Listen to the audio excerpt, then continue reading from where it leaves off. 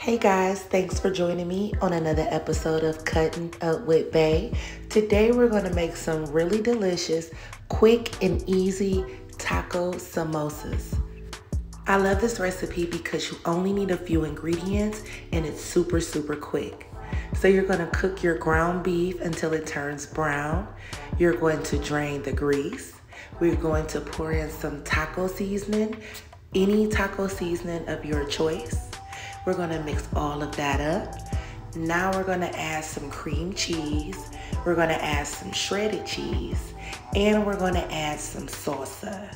You can add hot salsa if you want. You can add all cheddar cheese or a cheese blend. It's totally up to you. Now we're gonna mix everything up and make sure it's well incorporated. So while the magic is happening over here in this skillet, we're going to make a little quote unquote glue. And this will be to bind our samosas together. We're gonna mix some flour and some water, or you can use cornstarch and water if you don't have flour. Now we're gonna take this tortilla, we're gonna split it in half, and this is how you fold the tortilla so you can make the samosa.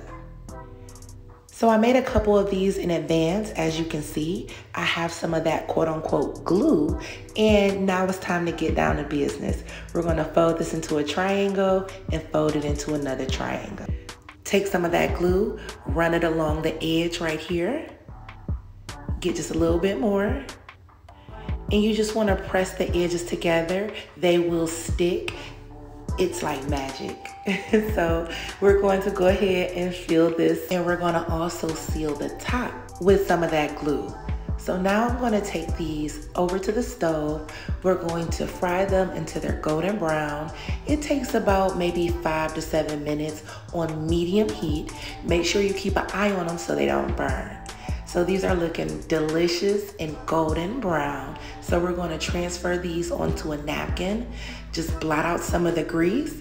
And from there, we're going to serve this with some guacamole, some salsa. If you have some sour cream, that would be perfect as well. These look so delicious, and trust me, they taste even better. So hit that like button and make sure you stay tuned for more videos. You guys have an awesome afternoon, and I'll chat with you soon. Love you guys. Bye.